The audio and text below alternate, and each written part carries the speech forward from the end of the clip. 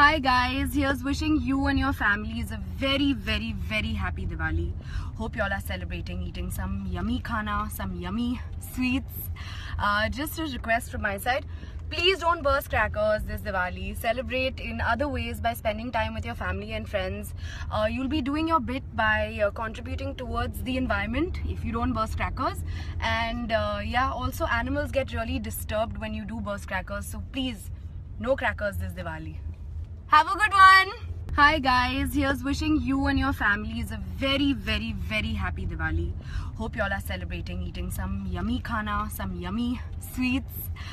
Just a request from my side, please don't burst crackers this Diwali. Celebrate in other ways by spending time with your family and friends. You'll be doing your bit by contributing towards the environment if you don't burst crackers.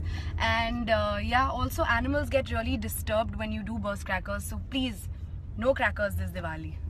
Have a good one. Every netizen has heard or read about the controversies surrounding the film. While high-flowing patriotism and jingoism became the film's biggest pre-release enemies, its music and stellar star cast are making a strong case for it among the general audiences.